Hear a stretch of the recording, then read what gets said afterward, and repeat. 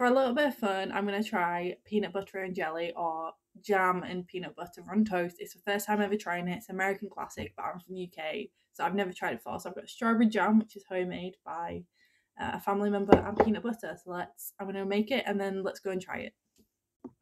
So this is what it looks like. I put a little amount on both of them.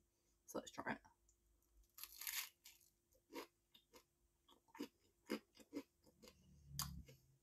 I don't know how I feel about it. It's really odd. I wouldn't have it again. I've been wanting to try it for ages recently, and I don't know how I feel. I don't really like it. Please let me know if you guys really like this or not, or if I'm doing anything wrong or anything. Please let me know. I might try it again with like shop bought jam and see if it's different, because this jam is quite liquidy because it is homemade. So yeah, let me know what you guys think. I don't think I like it. I won't be having it again.